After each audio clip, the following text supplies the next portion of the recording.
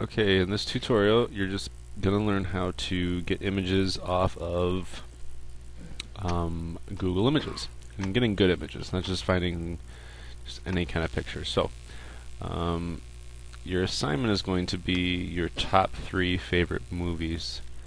One of those assignments. So, I'm going to just put in some movie searches and see if I can find some good pictures. In Images, click up there. Now we're in Google Images. One of my favorite movies is Crash.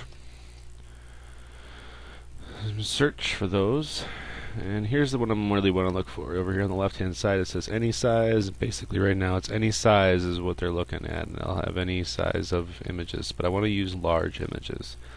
It just has better qualities, and things don't come out pixelized, meaning looking like a bunch of little boxes. Here's a good poster. I'm going to click that.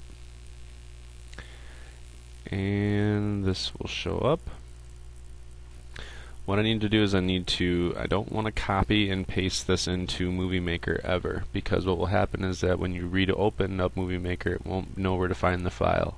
So you need to make sure you save the file as somewhere in a folder, and you use that location for everything within one project. If there's any files that are at different places, Movie Maker isn't smart enough to figure out where those things are at, so you need to have everything in one location. So save image as,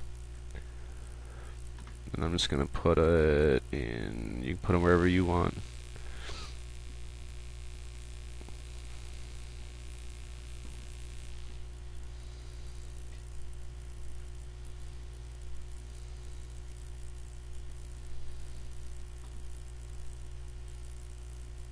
And then Crash poster, and then save. Okay, so for this assignment you need to save 3 pictures of large size, and then send them to Google Docs for me under the assignment number.